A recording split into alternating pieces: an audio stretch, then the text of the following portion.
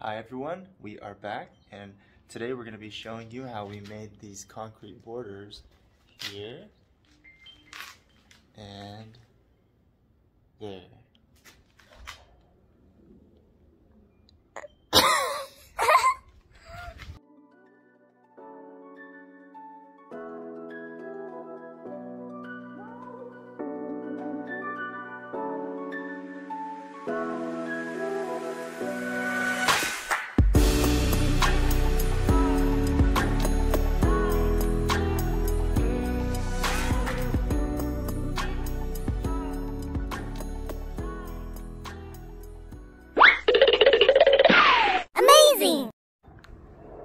We have another video on how to make these DIY concrete pavers, and we'll add a link to that at the end of this video. Before we add the weed barrier and rock, we decided to remove the wood borders because they started to rot from all the years in the rain. I love how durable concrete is, and we won't ever have to worry about this wearing down. The best part is that it only cost us $18 in concrete for both sides. These concrete borders, we ended up making them 4 inches wide. I wouldn't recommend going any narrower than that. Got your mixing tub, or you can use a 5-gallon bucket, just depending on how much concrete you're going to need to mix. We have some 2x4s. If you're going to create a curve, you can also use plywood because it's more flexible. Then you need a shovel or something to mix the concrete with. You'll need some stakes. I just used some scrap wood we had lying around, and I just cut the corners at the end, but you can always buy these at your hardware store. Screws, you'll need 1.5-inch screws, and then you have a set of different concrete trowels here.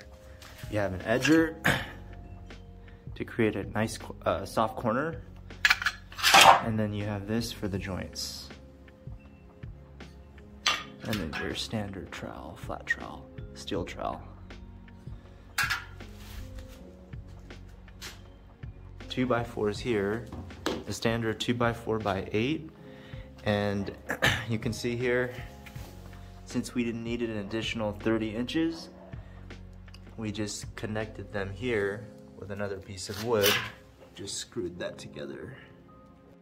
The first step is to excavate. If you have grass, make sure you dig that out. I'm digging about 2 inches down. I wanted 1.5 inches of the border to be above the ground to keep our rock in place. Using a standard square shovel is perfect. They're about 10 inches wide, so if you're making a 4-inch border, that leaves the perfect amount of space for your 2x4s and your stakes. So now I'm just getting the form ready, making sure everything is aligned and looks straight. Just eyeballing it at first, and then I'll go ahead and use my tape measure to make sure everything is at 4 inches. I don't have a sledgehammer, so I'm just using a 5-pound dumbbell we had lying around just to drive the stakes into the ground. I made sure to pre-drill the stakes so that we wouldn't crack or split the stakes when I screwed them in. Our entire yard was just flat and dirt when our home was built, so literally everything you see in the yard, from the concrete to pergola, the barbecue, fire pit, the wooden fence, the planters, all the trees and plants that are DIY. So it's really nice to see everything coming together and growing. That section to the left is also going to be a planter, so stay tuned for that video. You could definitely skip this step. I'm just adding a small layer of gravel just because we had some extra lying around, but it's definitely not necessary. Here I'm using some used motor oil to coat the form. You can use cooking oil, but I highly recommend doing this because it really prevents the wood from sticking to the concrete. So when it's time to remove the form after 4 days, it'll just come off like butter.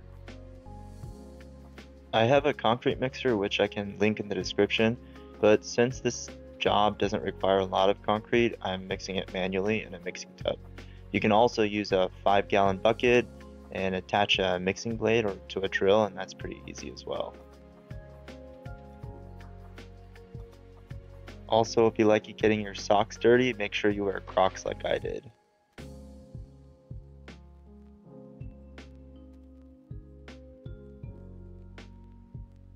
Now I'm just taking the concrete and laying down the first layer. You can take your shovel or anything to shake up the concrete or vibrate it, which will help fill in the cracks and the small voids.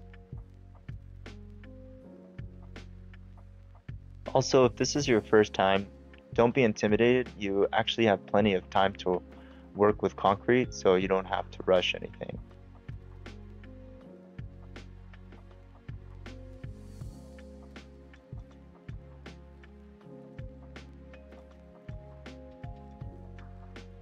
I'm working the concrete in. It looks like oatmeal at first, but as you push the concrete down and shake it up a bit, it really starts to smooth out.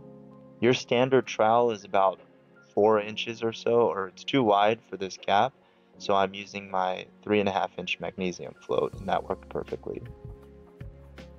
Now that the first layer is in, I'm getting ready to add a second layer. This time I'm only using half a bag of concrete. And there's Olive, one of my awesome little helpers. She's actually really super good at laying concrete, but she just wanted to take it easy for this video, which is fine. Now I'm just going over the top and scraping off excess concrete and using a trowel to push down the top layer, which allows the smooth cream to rise up to the surface.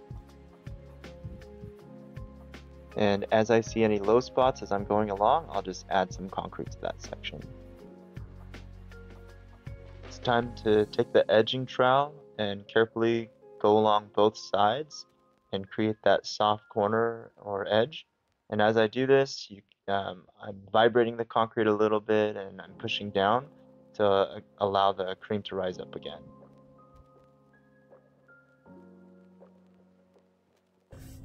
Again, here's another look at that edging trowel. This is what I just used to create that soft edge.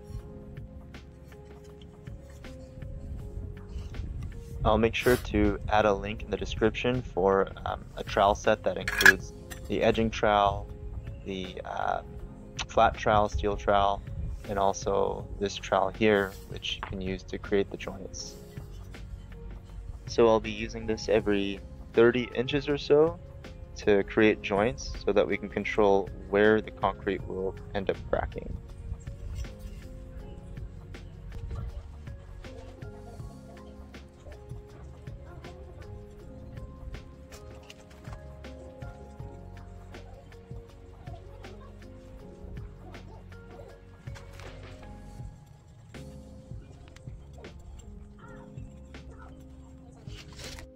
It's been 4 days, so I'm removing the forms, and since I applied the oil to the wood before laying the concrete, everything comes off without any effort.